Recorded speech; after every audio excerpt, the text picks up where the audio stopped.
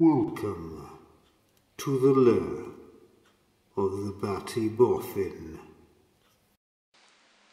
Hi there Batty fans, it's time for a little more Batty science, and this time we're going to be doing experiment number 3. You can find some downloadable project sheets for these if you pop along to www.battyboffin.co.uk and click on there on the experiments and you'll find a downloadable project sheet number 3, and this one is called Coathanger Gong. Coathanger Gong? That's a bit weird. Doesn't actually look much like a gong, does it? In order to do this experiment, what you're going to need is a metal coat hanger. Okay? We're going to tie a couple of bits of string onto it, here and here. Later on, of course, you could experiment. Does it work if you tie the string here? But for the moment, I'll show you the classic one. So there's your coat hanger with a couple of bits of string, and you'll need something like a spoon to hit it with. It's also good to have a friend, a glamorous assistant, perchance, to help you with this. As it happens, my glamorous assistant is off work today, so I'm going to have to do this myself. But here's how you go. You tie your 2 bits of string on and then wind them around your fingers and stick your fingers in your ears. Like that. Now you'll need to lean forward a bit so that your coat hanger isn't actually touching any of your clothes, which with a lab coat on is a little tricky, but I'll give it a go. Okay, so you're going to lean forward like this and then have your glamorous assistant hit the coat hanger with the spoon. Now I'm going to do this with just one hand because I can't hold it with 2 hands and hit it with a third one because I don't actually have 3 hands. I've always thought this is a bit of a design flaw. I'm going to have a word with God when I see him and say that every time you have a baby, I think you ought to grow another arm because it'd be so useful. But until design number 2 comes out, we're going to have to make do with the arms I've got. So here I go. I'm just going to do this in one ear. You get a better effect with 2. Okay, so I'm going to lean forward, make sure this is not touching anything.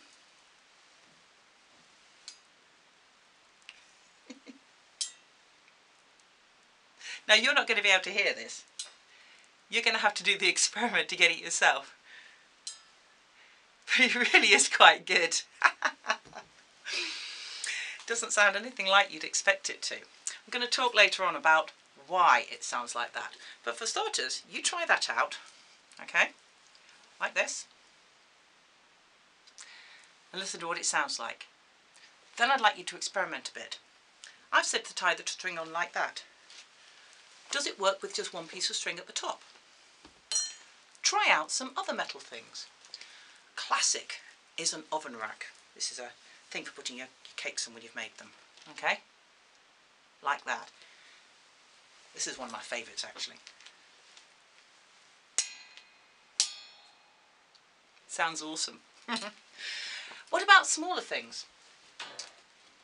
I've got a metal egg cup here.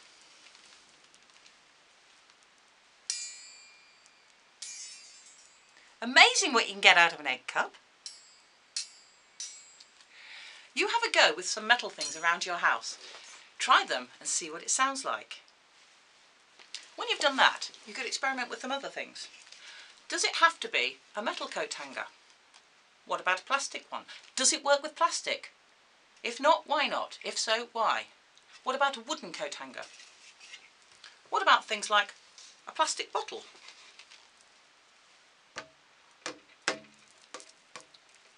Does it make a difference if you hit it with a metal spoon or a wooden spoon or paintbrush? Does it make a difference? Or your finger? Does it have to be a metal spoon you hit it with? What about the yarn that you're using? I'm using some knitting wool here. Does it work with string? Does it work with really fine sewing thread? Does it matter how long it is? You go try all these out. Work out what makes a difference and what doesn't.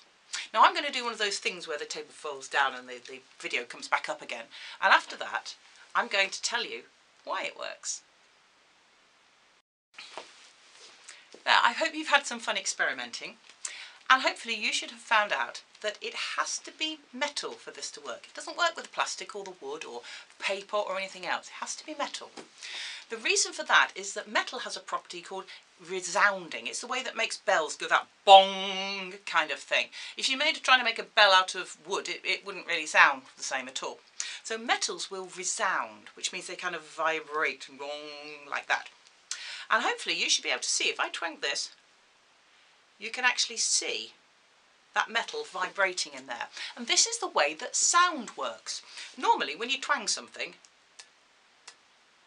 you can see that piece of metal vibrating, and that's vibrating the air around it. And that's what sound is. It's vibrations in the air. Those vibrations come through the air, hit my ear, and my ear converts the air vibrations into electrical signals that my brain goes, oh, that's a bong or whatever. Okay, these are all clever bits inside your ear, little vibrating mini bones and timpani, that's like drum, like the mini. Did you know you got a mini drum inside your ear and a mini hammer? It's rather clever.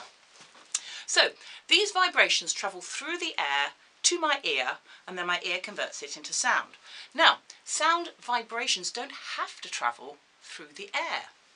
When I do this, the sound vibrations travel from the metal up the string into my finger, through my finger, and because I'm pressing it hard into my ears, that goes straight into the bones of my skull. You've possibly noticed this, that if you talk and then stick your fingers in your ears, your voice sounds really different. That's because of the same thing.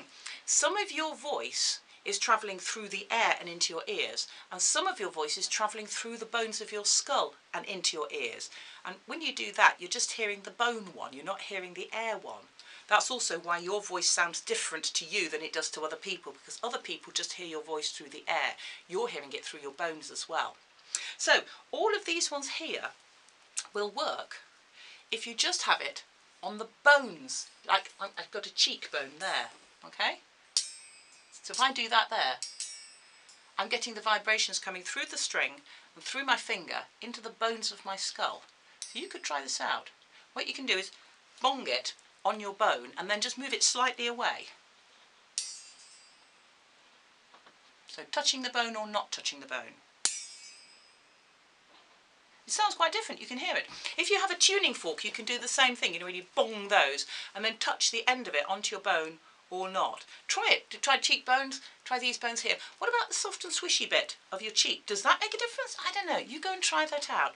So there's all kinds of different things you can do here, all to do with the way that sound is transmitted. Normally it's transmitted through the air, but it can be transmitted through things like a piece of string as well.